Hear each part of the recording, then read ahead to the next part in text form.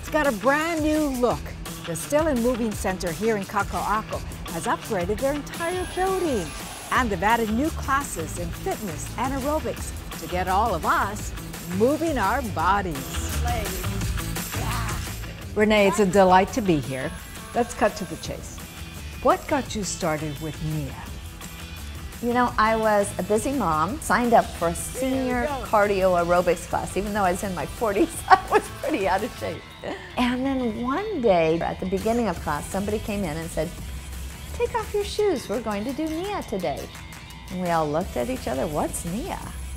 But she started moving, and I just fell in love with Nia. Whispering, whispering, whispering. I describe it as a moving meditation. Why? Because I get so totally engaged in what I'm doing. So test on one side. The thing I love about Nia is just the unbridled joy that you get when you dance. Just movement here. I love freedom, and you learn to listen to your body. Come on, workouts with us.